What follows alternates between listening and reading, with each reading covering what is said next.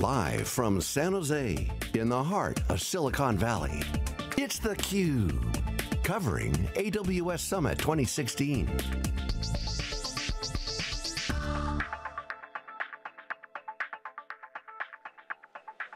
Hey, welcome back everyone. We are here live. This is theCUBE in Silicon Valley for AWS Summit, Amazon Web Services Summit. This is SiliconANGLE Media's flagship program, theCUBE, where we go out to the events and extract the signal from the noise. I'm John Furrier with my co-host, Lisa Martin. Our next guest is John Gray, Senior Vice President of Business Development at New Relic, and Lee Atchison, Cloud Architect at New Relic. Guys, welcome to theCUBE. Thank you. Thank you. Thank you. Pleased to be here. You guys have a very flamboyant founder, okay? Who's a super awesome guy. He programs, goes on sabbaticals. I think he's got GitHub on the About section where he showcases his GitHub handle, which was impressive. So New Relic is not a stranger to cloud native. They're not a stranger to big data. You guys have been providing great value. I want to get your take on New Relic vis-a-vis Amazon Web Services, how it all fits. Take a minute to talk about New Relic today, what you guys are all about. Certainly public company, great success story, entrepreneurially, but now as you grow, what's your innovation strategy? How are you positioned? Take a minute to explain New Relic. Absolutely. So New Relic is really positioned today to take advantage of those customers that are looking for the best in performance monitoring, but really want to leverage analytics. So what we do is we help anybody looking at an AWS as a company do what I call before, during, and after an acceleration. So imagine you've got your applications on-premise, you're looking to benchmark those. You want to know that that journey over to an AWS is a safe, transparent journey. And once you've done that, you want to know that you can accelerate safely. New Relic provides you with that transparency to be monitoring those applications, the data in those applications, and that you have a safe, transparent journey. From an AWS perspective, what you're looking for is to migrate your customers as fast and as safely as possible. So this is just a great, perfect relationship in doing that. That was the start of the journey, and then the rest of the journey is taking that data and giving those customers near real-time analytics in terms of driving the KPIs out of that data. So John, just to summarize, if I put this together, in the old days, monitoring software is really easy. You had proprietary stacks inside the data center to do some work, but I mean, I won't say trivial, but one-dimensional. As you go cross-platform or domain or environment, it's more challenging. So what you guys are doing is providing that app monitoring in different environments with one single pane of glass. Did I get that right? Absolutely. The real power of New Relic is the number of languages that we deliver, so it doesn't matter whether it's PHP, Ruby on Rails, Drupal, you name it, we're out on those languages, and we are cross-platform as well, so it doesn't matter what cloud platform, we can deliver the data for you across each of those platforms. And I'd like to throw in there too, one of the nice things about New Relic is we are a SaaS offering, and that means that whether or not... Right, we're nimble. But whether or not you are monitoring your own data center or a new data center or your cloud offering, all of that data is collected in one source and available in one location. You don't have to redeploy your analytics solution every time you move to a new data center or move to a new cloud environment. One of the things that interests me is if, for those who saw the keynote or even those who missed it, one of the things that Dr. Matt Wood talked about from a trend perspective, from a future of big data, is the ability to have a 360-degree view across all the information that's there, across your customer base, and to be able to share that analytics power across multiple functions within an organization. Talk to us about how what AWS is doing in that space from a big data standpoint is complementary to what New Relic is providing and delivering. Why don't you take a first shot and I'll go from there. Well, I think, just to repeat your question, was related to big data and what is AWS doing with us around big data. It's really about complementary services for analytics and using and really getting that a customer to be able to have that 360-degree view. How do your services complement AWS? Yeah, so if you think about the fact that we have an agent deployed within the application, and the agent, let's say in this example, is running on AWS, right? So the coupling, if you like, is that we are monitoring for performance of that application so that AWS is running in a premium fashion. On top of that, then, you've got the companies who want to run their KPIs. They're running their business. Maybe it's an e-commerce platform, and they want to make sure that that e-commerce platform is delivering the KPIs. So as we sit in the data with the agent, we're then able, through our analytics platform, running on AWS, able to provide those KPIs to those customers who can then get a better insight, better view, better customer experience, better digital experience for their customers. Lee, is there anything? Yeah. So yeah, now I understand your question, and absolutely. But AWS provides really good capabilities for monitoring the lower level aspects of your applications. You know, the infrastructure, the virtual environment, the virtual servers. Provides a really good environment for monitoring that. What we do is we go up the value stack. We go into the application and above the application of the business logic. And that's where we provide the value. There's a lot of synergy there in complementary fashions where you're playing together. I'm sorry, a lot of synergy in terms of what you're doing from an analytics and I think it's incredibly important because if you look at the raging storm that is going on, I think Accenture did a report just recently that said that roughly 72% of enterprises today are in some form of hybrid cloud migration. Critically important to that is that as those customers are, you know, let's think about a customer today. He can walk into his data center, he can stroke his server, and he has total control. Servers aren't pets anymore, they're cattle, as someone tweeted. And then in the services world, they're roaches. Did you see that? I don't know if you saw that awesome tweet, but... That's a good one, that's a good one. I've heard I don't know if that came from Werner, but it definitely was from the guy from iRobot. So cattle is a great example. So now we're herding that cattle over the bridge, and those applications are going, and the farmer no longer has the kind of control that they used to have. So now in a services world, they become roaches, which become pests. And Lee, I want to get your thoughts on this because you have an interesting background. You were at Amazon back in the glory days, only 5 years old when you joined the company, from what it looks like. Now 10 years old, certainly a lot's changed from those basic building blocks. That is Amazon. Absolutely. Yeah, when I started with Amazon, you know, we were still in the monolithic application stage. Amazon had a monolithic application that handled all of their traffic for all of their storefront activity. And then you guys were challenged too on the monitoring. I remember I was spinning up EC2 at the time, and you know, it was evolving in real time. But again, this was the building block approach. Yes, exactly. Now, from then to today, certainly you've expanded some core monitoring, I'm sure. Yes. But now you're enabling partners. Absolutely. I'd like to get your take on vis-a-vis the New Relic opportunity you guys are talking about, and ultimately the customer's outcome. Their only objective that I hear from them is moving workloads. Right. They want to move workloads around, and that's not a language dictated policy. This is a workload specific. Workload is driving policy, not the other way around, infrastructure to workload. So where New Relic can help there is we can help you monitor what your workload is doing in your old environment before you migrate it, help you with that migration process and using the exact same tools, the exact same integrations, and the exact same instrumentation, tell you how it's performing in the cloud. And so you can see whether the cloud's made it slower, faster, what adjustments you need to make, et cetera. And you actually saw at the keynote today, they actually showed a New Relic chart showing that for one of their customers. And we're very good at being able to show that migration from what it was before the cloud until after the cloud. It works very well. Along those lines and being able to demonstrate the success, talk to us about some of the differentiators between New Relic and some of your competitors.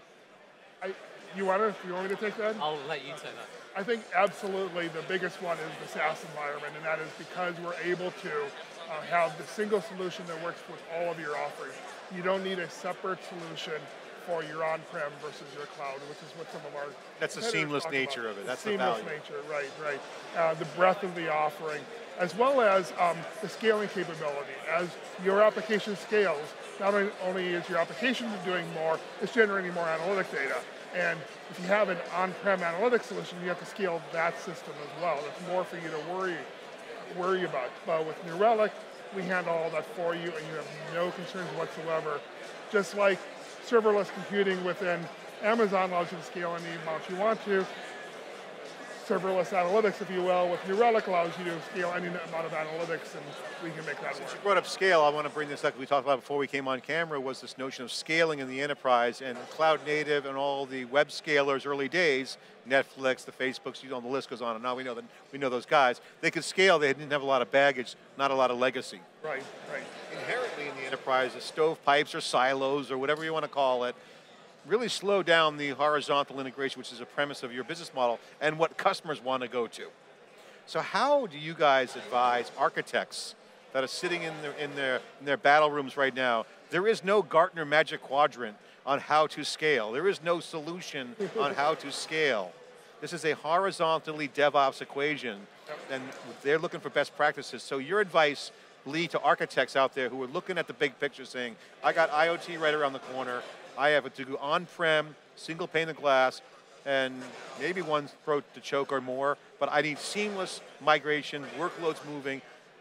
How do you talk, what's your advice to architects? The biggest thing I say is the technical hurdles are big, but that's not your biggest problem. Your biggest problem is cultural, and getting the culture of the company in line with what it takes to work in a scaled environment. That's DevOps, that's cloud computing, that's processes and integration procedures that are different than the way you've thought of things in the past. You have to have a different mindset as a company for how to work in order to move forward to that. Okay, that's the Agile. Like, look, there's books out there they can go read. There's plenty of manuals on the mindset, certainly CUBE interviews as well.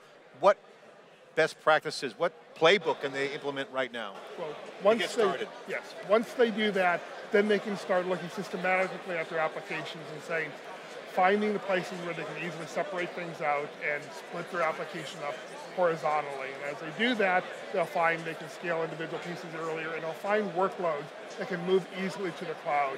Move those pieces. So split the apps first, the ones that have tendencies to be horizontal. Exactly. And then pick the low-hanging fruit. And move them to the cloud first. And then keep going as you, and sooner or later you'll find, absolutely, you monitor the whole process. Sooner or later you'll run into a place where you have to start considering the point of diminishing returns, right? You know, is it worth moving these pieces over or not? And that's where your company has to figure out where the right stopping point is. And we actually find a lot of companies move a significant amount of the workload to the cloud, but not all of it, and they maintain some presence in their own work. Lee, we got to get you on our crowd chat roster as a panelist. We want to bring in a lot of the ex-Amazon, former and/or early days from 01, 02, 05, early days. There's some great stories there. John, I got to ask you on the business question for New Relic. Given the ecosystem play that the ecosystem play is big. It's for everyone's strategy now. And open source is part of that. I'll see your CEO, Lou's, big on that. What is kind of business deals are you guys doing right now? What is the business model for New Relic? Obviously, you have to play in the open source ecosystems. You have an ecosystem play going on. Business term for doing ecosystem partnering. Yeah, so Describe some of the deals. I'm excited to be the guy that's leading that effort for New Relic. I have to say I've been there about 12, 18 months. And just an outstanding company and great leadership from people like Lou and Hillary. In terms of the ecosystem strategy, what we have done is we've broadened that strategy for the company. So as we, New Relic, have pushed into the enterprise, kind of on a similar motion alongside AWS, we've broadened that to include people like the leading MSPs. So there's certainly some leading MSPs in the room here today that use New Relic for that very workload example that we were talking about, taking down apps, putting up apps, moving them around, and they use New Relic for that end-to-end. So we've put in place new relationships with some of the leading MSPs. We're working very closely with AWS on some of the new leading SI relationships. We may remember at reInvent last year, we had Accenture announced with a dedicated AWS business unit, so we're driving those kinds of relationships. We've got some of the leading digital agencies like Digitas, Sapient Nitro, and a few others who are also now partnering up with us. And of course, the relationship with AWS. We're a leading partner with AWS. We've just been nominated into their migrations category, of which they pick a handful of leading partners to essentially work with them.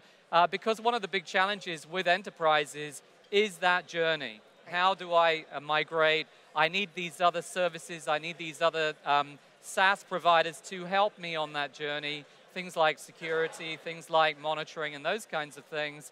So we're really excited about the AWS relationship. So you guys obviously will be at reInvent this year. Absolutely. In a big way, big presence there. Yes.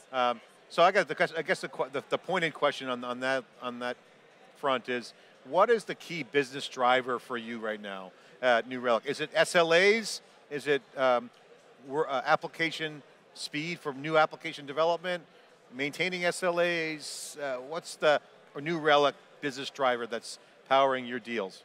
Well, I would say that what drives our deals is the power of our platform. We were just monitoring, and as I know that Hillary shared with you last time she met, the power of New Relic is now software analytics. It is taking that data that sits within the application, and it is providing value, whether it be customer experience, digital, etc. And the problem it solves is what? Just speed, uptime? What's the customer problem? Better intelligence about your business, whether that be a DevOps, I need to know on the workloads, I'm taking these down, and I've safely carried them over and I'm standing them up over here. If I look at an MSP, they're looking for value around New Relic of, I need to see that end-to-end process of workloads up and down it's multifold. on an ongoing basis. Efficiency, really you're giving data back in from the app.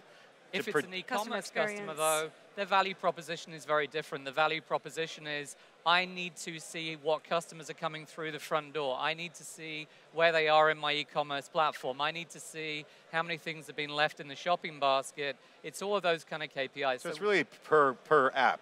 Correct. It's driven by the app. Absolutely. Your core value is intelligence from the data. Absolutely. Absolutely. So Lee, final. Even infrastructure, if I could just throw in, yeah. One of the things that's happening in AWS now is your resources are becoming much more dynamic. Rather than building servers and having servers lasting for months, you're building resources that are lasting for minutes or seconds even. And those resources are under the control of your application. And your application is what's essential to all of that. So monitoring your application is essential to make sure you can manage your infrastructure.